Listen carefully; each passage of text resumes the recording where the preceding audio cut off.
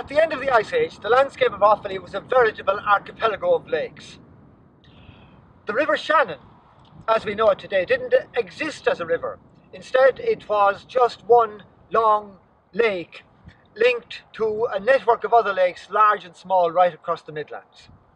And then, a couple of centuries, maybe 1,000 years after the Ice Age, suddenly the level of the water in those lakes dropped everywhere.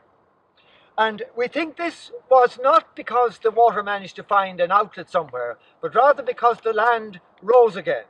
Because you must remember that for tens of thousands of years, the crust had been depressed by the weight of all that glacial ice, at times perhaps as much as 2 kilometers thick.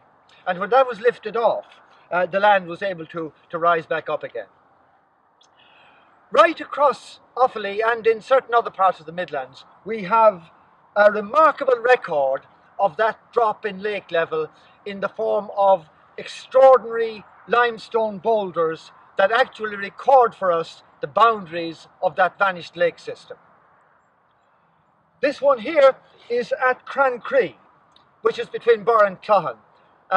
And you can see these curved surfaces here are caused by the lapping action of waves breaking against the shoreline of the vanished lake. And you can see that there are two of them, because we think that the drop occurred in 2 stages.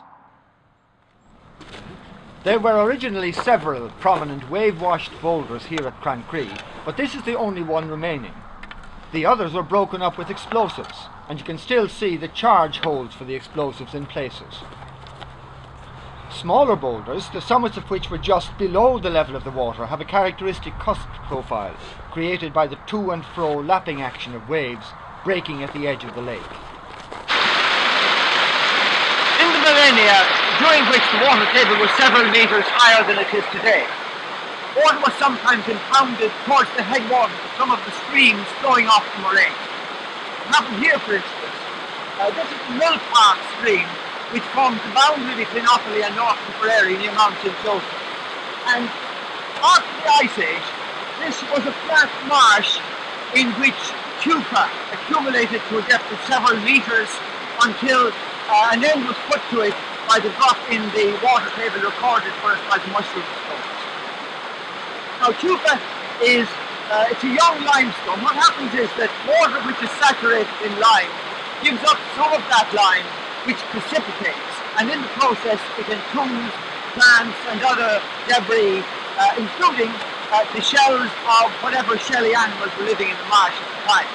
And in fact, this Mill Park tufa here contains the richest fauna ever recorded for the Irish Quaternary. The Quaternary is a geological term for the period of the Ice Age and afterwards down to present time. The richest fauna, something like 50 different species of land snails and a dozen species of osteropods, which are other small shelly animals, have been found in this stuff, including a species never recorded elsewhere in Ireland and other species that are extremely rare today.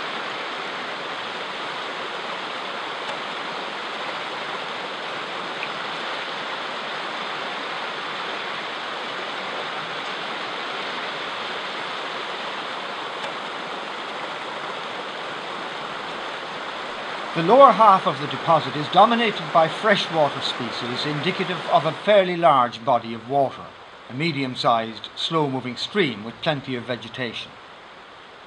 In the upper half, this is replaced by mainly terrestrial and swamp species, with a brief return to more aquatic conditions at the very top.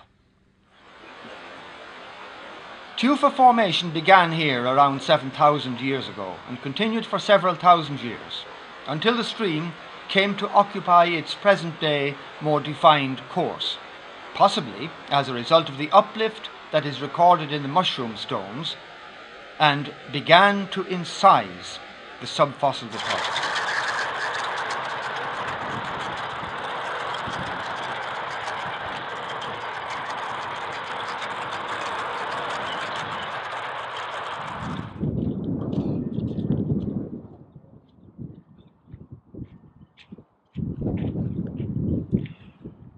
As a result of that drop in lake level, which isolated the lake edge marker stones, the mushroom stones. Extensive areas of marshy fen developed right across the county, and these became the templates on which the raised bogs began to develop. Now, bogs, of course, are made up of peat, the remains of plants growing on the bog, only partly decomposed because of the acidic nature of the peat. And since 1946, Bord-na-Móna has been exploiting this peat reserve for the manufacture of briquettes and for generating electricity. But peat is not the only geological resource of the bogs. There's also this. This is ochre. Ochre is a very rich ore of iron, and in fact it was exploited extensively in early Ireland for the manufacture of iron tools, and more extensively still in the late part of the 19th century when it was exported, particularly from the bogs around Oidhreachta and Ballybeg in North Offaly. This is a part of Ballybeg bog. It's a part of the bog from which Bord-na-Móna has already harvested the peat.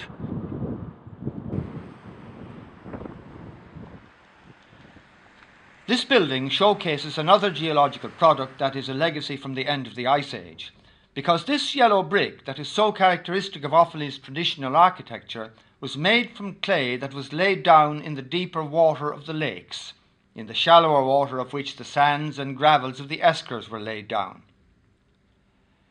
These brick clays, too, were extensively exploited, especially in the 19th century, and, like the ochre, they were exported to Dublin in large numbers along the canal.